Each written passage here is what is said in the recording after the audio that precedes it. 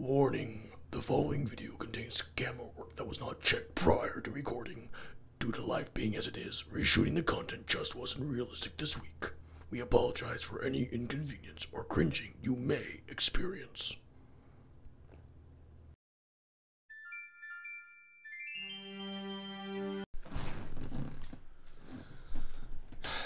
Hello.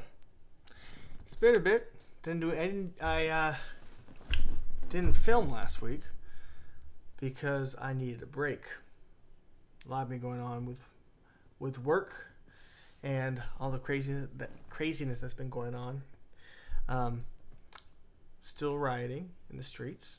Not everywhere, but here in New York, things been crazy. Still, all your big Democrat cities with unrest and just insanity. Today's video, I want to talk about what's going on. But be warned, today's video is more geared towards those who call themselves Christians. So if you don't believe in it, you don't care for it, you can not watch. I encourage you to watch, hear what I have to say. You can judge it for yourself. But if you call yourself a Christian, I would like you to listen to this.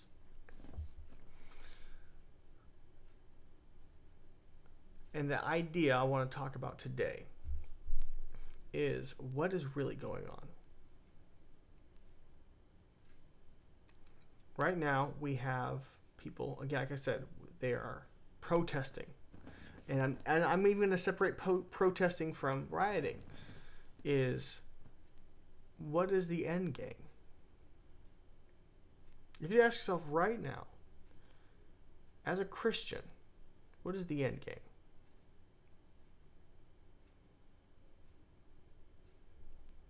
What are the protests for?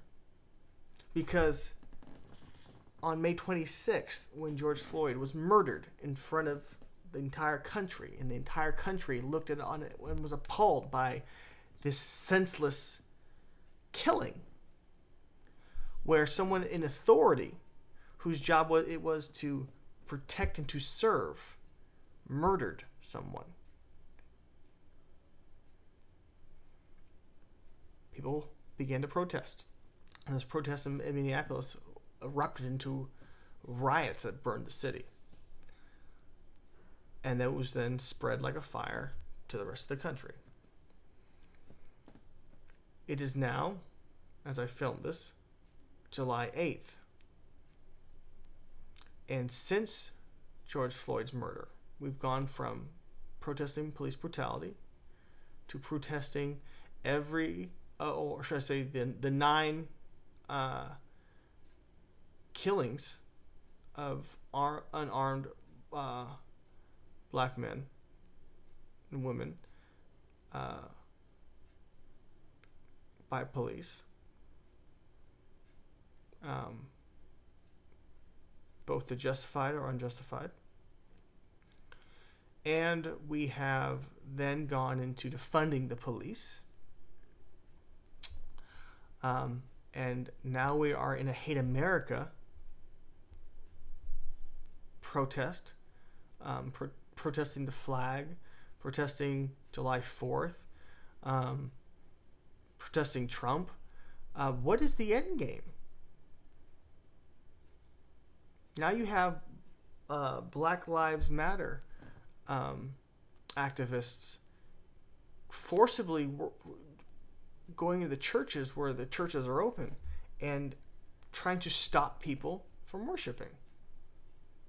You now have the black militia in places pulling people over, white people, and putting guns in their faces. What is the end game? As a Christian, where do you stand?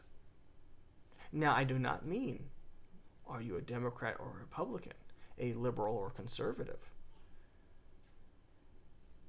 Those matter in the short term. I'm talking long term. Where do you stand? If you're a Christian, the Bible is very clear. Jesus said you're either for him or against him. can't be one or the other. So I have to ask you, evaluate yourself. Because I'm hearing a lot of things over the last few weeks. I've heard everything from Christians saying that Jesus was just like us, with flaws, except that he was sinless. So the very idea that you would say that is heresy. I've heard Christians say that the matter of the heart, that calling that racism being a sin issue, matter of the heart, isn't enough. That you just can't pray it away. And yet, the Bible says Jesus can change the heart and create a new man in you. So again, those statements, those memes I'm seeing posted by so many people who have openly claimed to be Christians are posting things that directly conflict, contradict the Bible. Now, what we find our nation is caught up in right now is we are in a tumult of emotion. And when you're emotional, it is so easy to do with how you feel. And yet, you're always told this one little branch of wisdom. Right? You've heard this on every teen movie, every romantic comedy, where the heroine is feeling bad and her friends tell her, don't get a haircut when you're upset. Right? We hear that all the time. We also hear, don't make decisions when you're angry. Right? Don't go up against your boss when you're pissed off.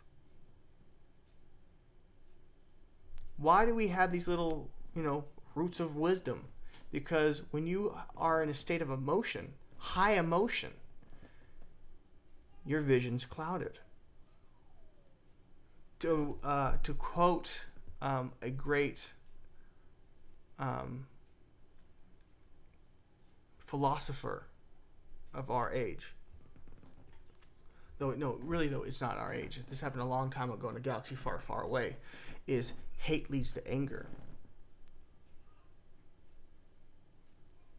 And then to the dark side.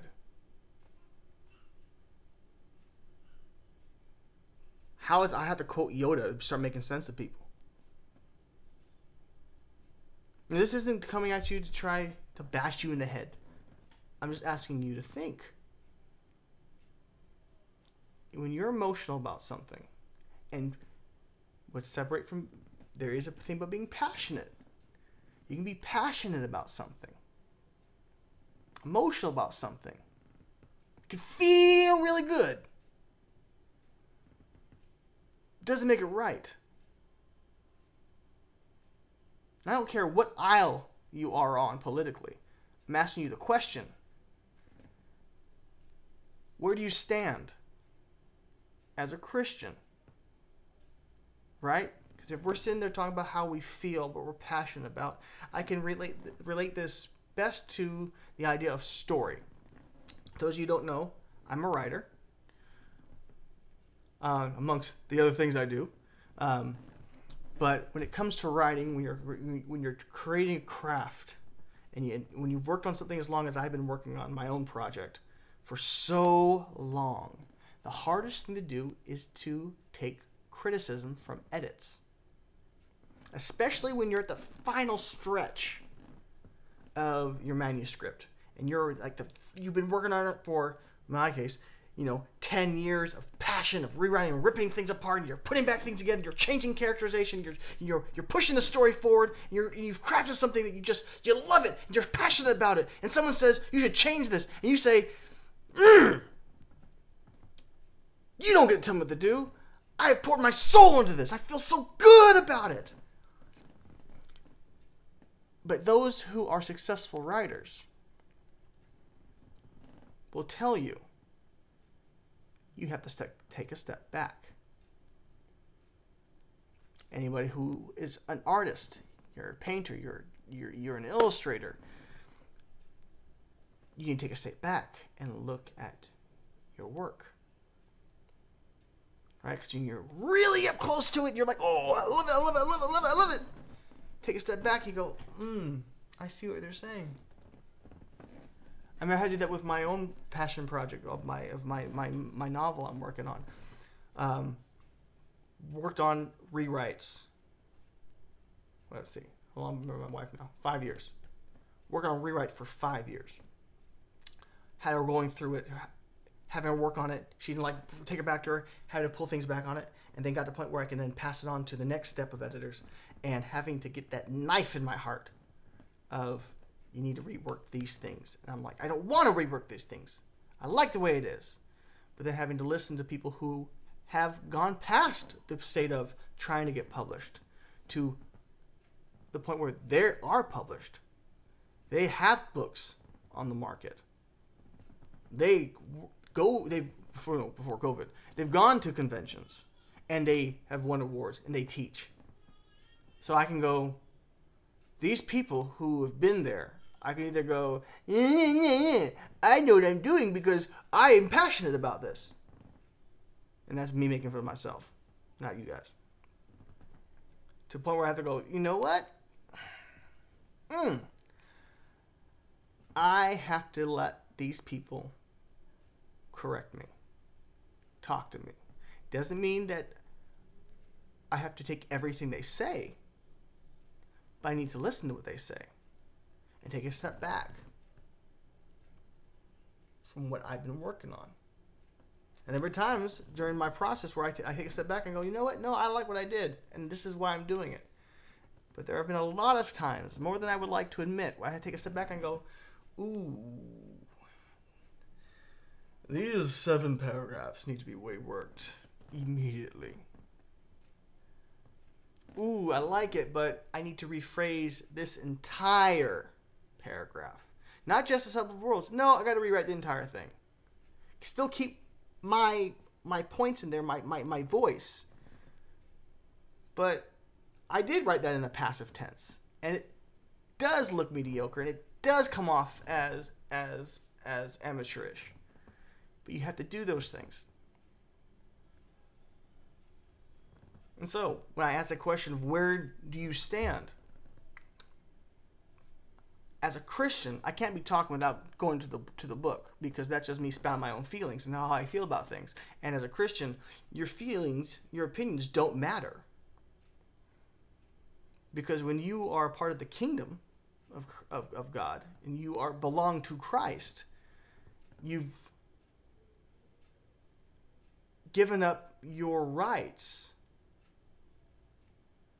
to be in service to the king. Very similar to how those who become Americans give up their loyalties to their country to take on America, the cloak of America, and then inherit all the benefits thereof. But from the Christian point of view, I want to take you to 2 Corinthians. Right? Chapter 11, verse 12 through 15. And this is talking about the devil and how he comes to deceive. It says, and I will, this is Paul. He says, I will keep on doing what I'm doing in order to cut the ground from under those who want an opportunity to be considered equal with us in the things they boast about. These are the people who came in after Paul, deceiving with their words about how good about the gospel and how they're the real people. who follow Christ, and that Paul and all the other apostles, or anybody else who followed Jesus around him, were fools and weren't worth listening to. For such people are false prophets, deceitful workers masquerading as apostles of Christ. And no wonder, for Satan himself masquerades as an angel of light. It is not surprising then if his servants also masquerade as servants of righteousness. Their end will be what their actions deserve. And so I ask you, where do you stand? Are you standing on the Word of God? Because as a Christian, if you claim to be a Christian, that's where you should stand. Not on the left, not on the right. You should be standing on the Word of God. Now, if the left or the right align with the Word of God, then you may find yourself on one of the other sides. Where do you stand? Because if you stand for Christ, the only lingo that should be coming out of your mouth should be backed by the Word.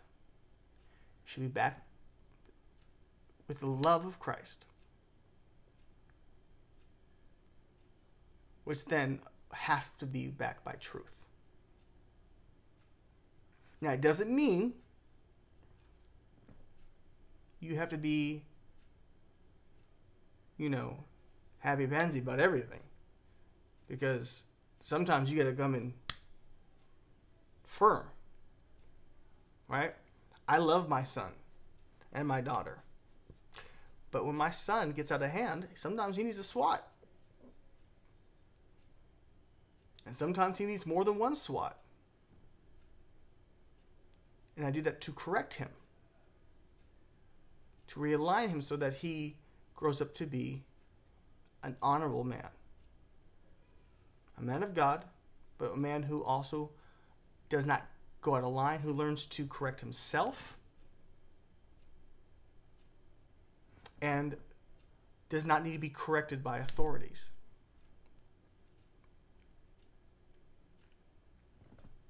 Will you let God correct you? Because just like my child, he hates being corrected. He wants to cry and scream, and most of the time he screams before he's even gotten a punishment. As a Christian, where do you stand? And if you do stand on the Word of God, or you claim to, or you desire to, and you find yourself outside of God's will, are you A, willing to admit that? B, correct yourself. Or C, be willing to be corrected.